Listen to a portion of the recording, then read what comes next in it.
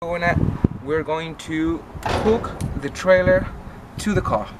So first of all, we make sure that this is released in upper position, then that we are aligned between the ball and the coupling, and we're braked, right? So what we're going to do is wind down the jockey wheel until the coupling goes all the way into the ball. Then once it's in, we release the coupling until it comes all the way down and it's in safe position. Okay, now we unlock the brakes, so now the brake system will work. We remove the handbrake, very important, in safe position.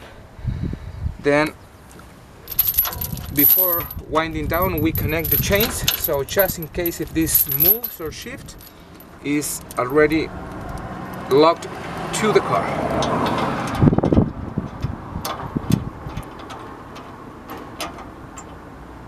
Then we wind up the wheel.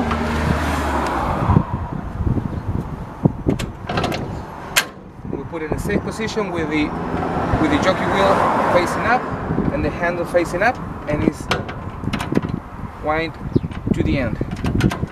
Don't overwind it or you might break the system here. So now it's safe, breaks off, and then you connect the 7-pin plug. And we recommend to do a light test after plugging it in, and now you are all safe for driving.